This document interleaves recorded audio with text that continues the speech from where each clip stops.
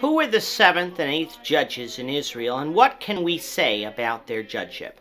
This is the question that we seek to answer today as we continue our verse-by-verse study of the book of Judges on Walking Through the Bible.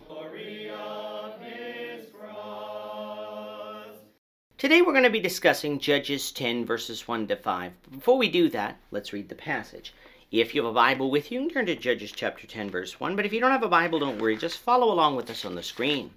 The version that we'll be reading from is the New King James Version.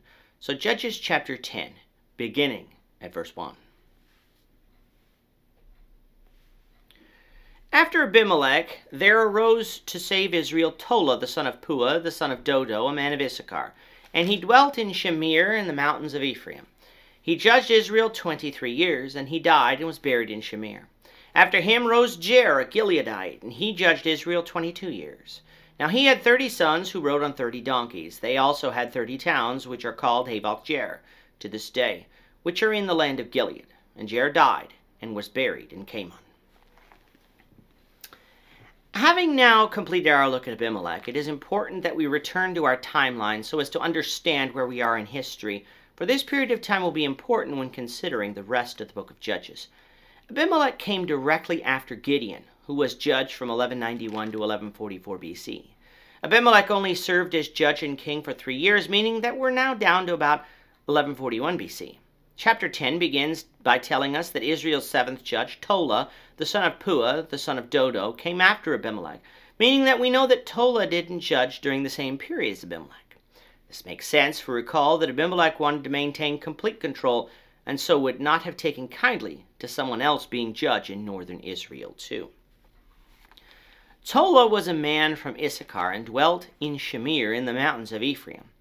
There is much debate as to where Shamir is. Some contend that Shamir is an earlier city of what would become Samaria, although objections to this is that Samaria is located well within the borders of Manasseh, so how would this place be known as to be in the mountains of Ephraim?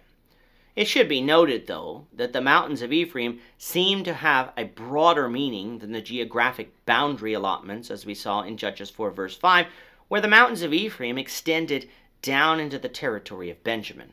This means Samaria, though within the tribal allotment of Manasseh, could still be a possibility. However, there are two other possibilities that place Shamir within the borders of Ephraim, not far from the vicinity of Shechem.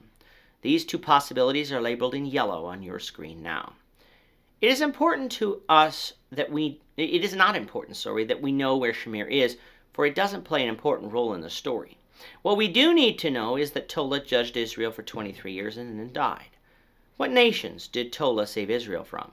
We're not told, but at that time, suffice it to say, with Israel going after false gods, various nations from time to time came and harassed Israel.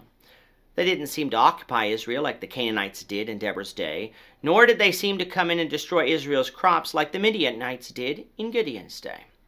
Rather, it appears that nations simply arose that would become a thorn in Israel's side, a punishment by God for Israel's idolatry.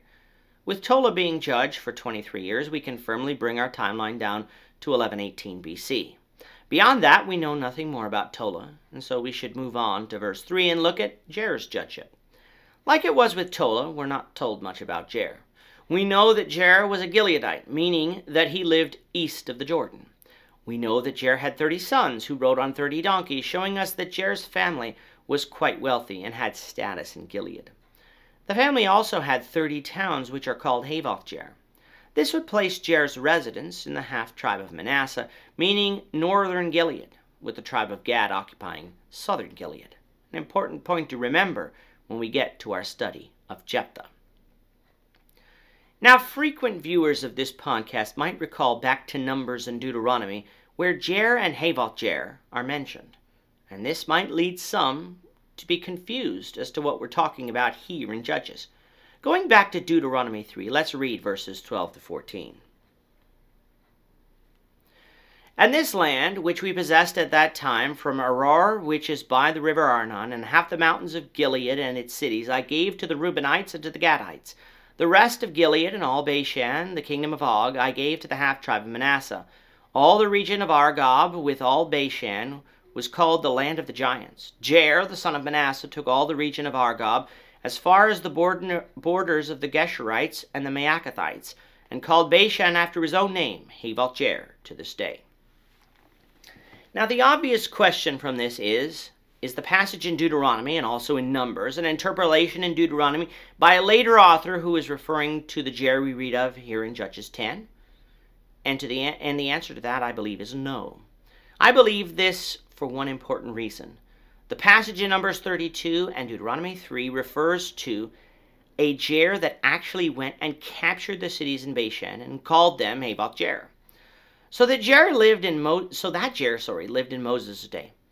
And since Judges 10 says that this Jair followed Tola, who followed Abimelech, who followed Gideon, that precludes this Jair from being the Jair of Numbers 32 and Deuteronomy 3. He would, however, be a relative that simply has the same name.